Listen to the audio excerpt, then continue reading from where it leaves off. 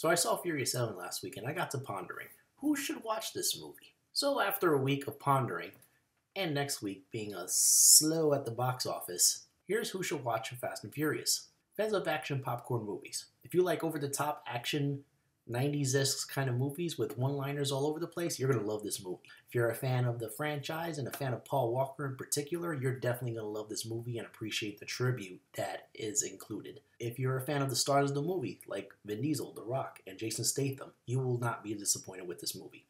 If you're a fan of cameos include the cast of Tokyo Drift, Kurt Russell, Iggy Azalea, T-Pain, Ronda Rousey, Romeo Santos, Luke Evans, Digimon Hansu, then you will not be disappointed.